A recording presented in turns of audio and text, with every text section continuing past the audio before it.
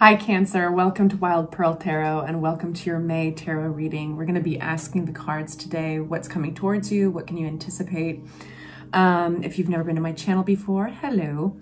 At this channel, I'm just completely dedicated to making you feel loved and supported by way of tarot, and I'll always be super honest with you, but I'll always have a loving slant. All right, you guys, please hit the like button. It helps the channel so much, and the algorithms have been really funky with tarot recently. You've probably seen tarot readers make announcements that a lot of our subscribers aren't getting notices. So please take that moment to hit the like button. It makes such a difference. All right, getting into it. What's coming towards Cancer, May 2024? What's coming towards Cancer? Only taking the energies that, okay, I see you. King of Pentacles. Do you have an earth sign in your midst? That volunteer for us. If you'd like for me to pray for you, send you my good juju, and everybody else can too, say hi in the comments section so that we've got something that we can focus on that represents you. Only positivity allowed here. Drawing that with a line. Okay, so we have, okay, I'm going to tell you right away, it's deep. First glance, this is big. It's deep. First card out, Strength card, okay? What I love about this Strength card is it's talking about inner strength. This is like the type of strength it takes to be diplomatic in the face of challenge. You're on the precipice of something very different. The Judgment card is here. This is a resurrection. This is like a glow up that is happening soon. You are almost preparing. You might be even preparing for travel, but this is preparing yourself with new plans. And a lot of things go into this type of preparation.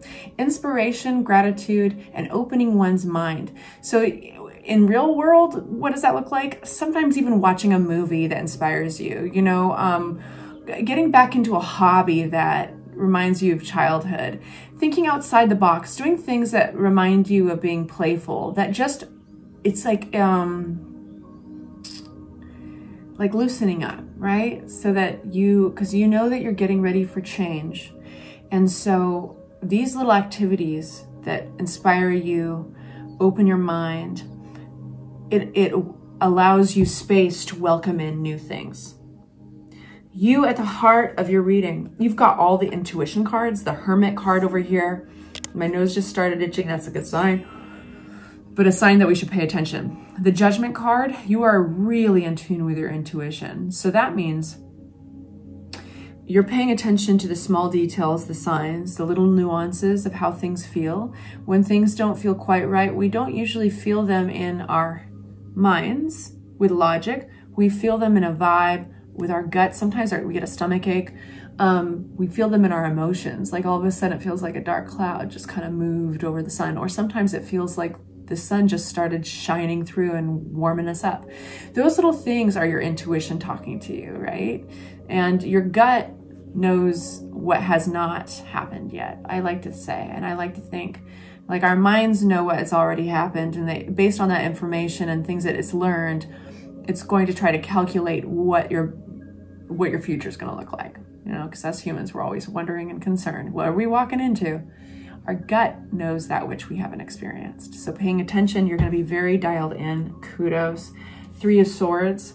This is heartbreak. This is something hard that one has experienced. And I'm going to get into that in a moment. We have the King of Pentacles. That was just begging for my attention when I was like sticking there, right there, like, look at me.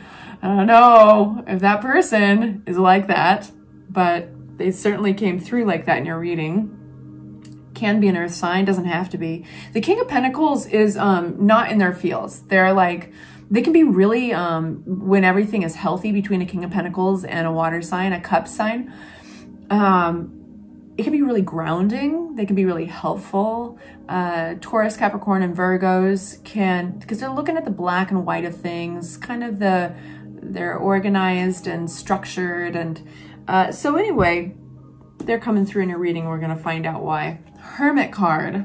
This is another deep wisdom card. This is going within for those answers. So you can ask for advice from others, but really you're going to follow what feels right for you. And I love that these cards flew out for you, by the way, because it means that you're in alignment with that wisdom. Okay, so, and naturally, we have that Strength card that flew out. So this is like almost the anatomy of the Strength card, the anatomy of the situation. A card for Strength, please, to clarify. Yeah, going forward, the Strength is really going to pop out in moments you feel overwhelmed. That's where, or reprioritizing. This could even be scheduling, being really busy, and trying to kind of keep all those plates in the air. That is going to be where you get a draw upon all this wisdom of the Hermit, of the intuitive High Priestess. The Two of Wands, looking for, oh, this is money. Okay.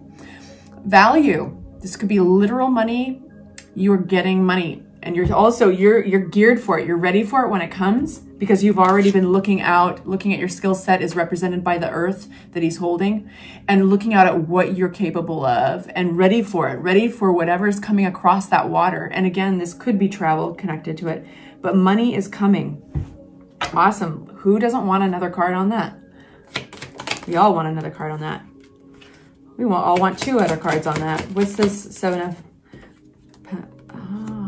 Okay, so I feel like I almost need to say, have faith. You are exactly where you need to be, even when you feel doubt. And even if you feel like you're losing that battle some days and you feel a little insecure, or your confidence takes like a dip, the karmic card of the wheel is a stroke of good luck. That wheel turns and it's bringing something really wonderful your way. Just like this water is bringing something really wonderful your way. Just like this Ace of Pentacles is the something that is on its way.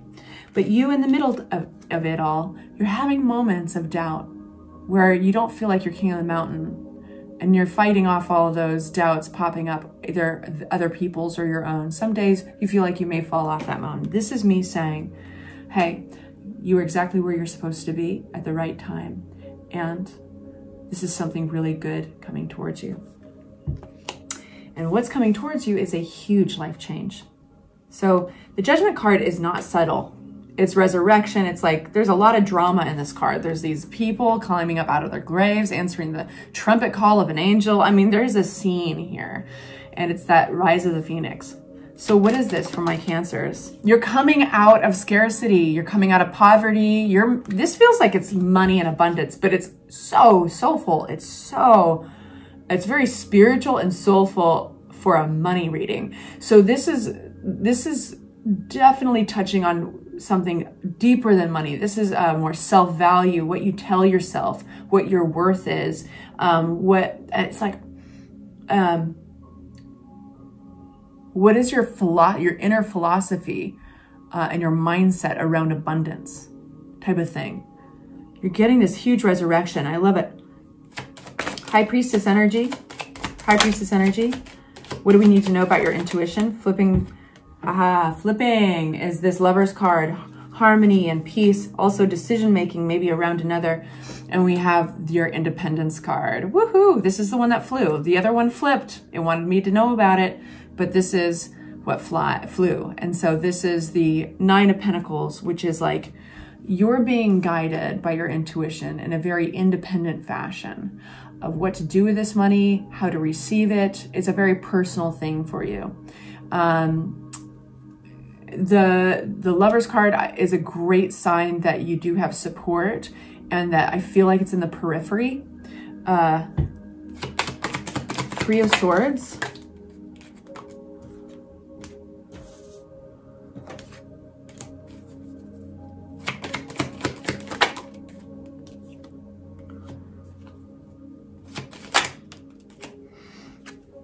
Fret not, my dears. 3 of Swords, this disappointment, this upset, might have been like an opportunity that you felt you lost. Maybe it was something that was just going so slowly. You're waiting around. It's coming through. You got another ace, and this is the Ace of Wands. This is passion. This is like a passion project. There's usually action required with the Ace of Wands. It's coming out with King of Cups, and I'm reading that as your energy. It's like, it's funny because nobody really wants to hear, oh, what hurt your heart or what disappointed you. It was worth it. There's we all learn lessons from those. Like, you don't really want to hear that when you're feeling it and when you're in the throes of that feeling. there is something about the Hangman energy. This is ruled by Pisces, and it's slow. And there's a very important perspective you're supposed to get, but it comes at a sacrifice. And this is a very quietly loud card. And the reason he is hanging out upside down, because he's doing it out of sheer will, it's his decision in this card to hang upside down, is because he realizes that's what's required in order to see an important perspective of a situation. So something about this Three of Swords, this disappointment, and for some of you guys, there could even be third-party energy. I'm not so much reading that, but it is very possible. There was something really important. You had a sacrifice, basically, to get this perspective. The perspective is the gift. There's a gift in this.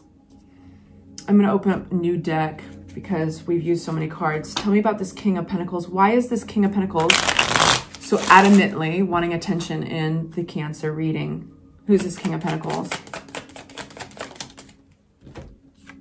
This is the Judgment card, the stuckness. Stuckness is an illusion in this case. The Eight of Swords, this person or you know, roles can be reversed, but whoever this stuck energy is, they're releasing themselves. Bigly.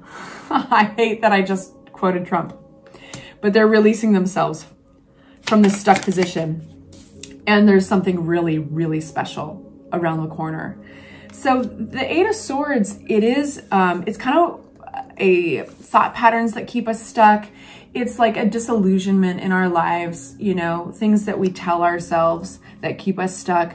And we can take this blindfold off at any point. We can walk out from all of those swords. And boy, is this person walking out, because we have the Page of Cups, which is miracle energy. What you don't see, this is what's kind of hidden, is that there's like this beautiful, responsible energy. It could be a family member, or it could be a friend, or it could be another earth sign. Shoot, it could even be them. Okay, all right, you guys. Putting that back in. It seems like it could be a friend. There's going to be celebrations, there's positivity, there's support there, but they're hanging in they're kind of in the background, in the periphery. They're quiet. I don't think they're talking. They're kind of in the dark. There's a couple ways I can actually read this energy. There's healing here and a new journey, learning something. You've got Page of Pentacles 3 times in your reading so far. And Page of Pentacles is this kind of, it's an energy that is youthful, so there could be a child involved, but it's an energy around learning something, getting over a learning curve. Sometimes that learning curve is within relationships, understanding relationships and another person, how they work, how to communicate with them, therapy. Sometimes it's skill sets and all that. You have the King of Pentacles is somebody who's very much black and white, thinks about money, is good with money, good about investments. You know, their security and their investments usually come before relationships.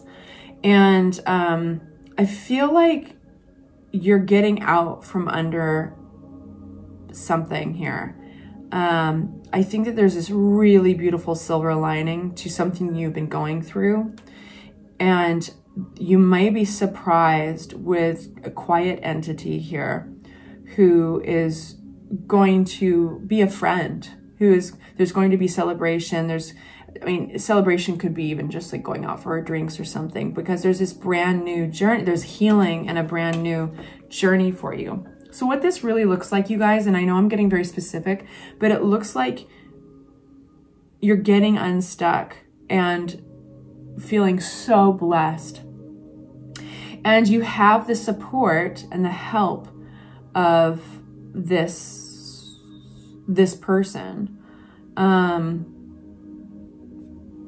some of that is like learning something, training, getting help you need in something.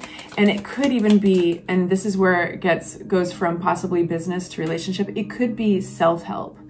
But there is a very big self-help aspect to this reading that is even jumping into financial. So let me say that in a better way. This is your reading is a conjunction between self-value and monetary value. The Fool. One card for the Cool Fool. The Cool Fool. 6 of Wands, baby. Success. You are successfully on the road to a new venture. And you're getting unstuck, learning some lessons, but like this perspective came at a sacrifice, but really special. And your intuition is on point. Wowee. All right, you guys. Please hit that like button if this resonated. Say hi in the comments section. I'm happy to send you my good juju. And take good care of yourselves.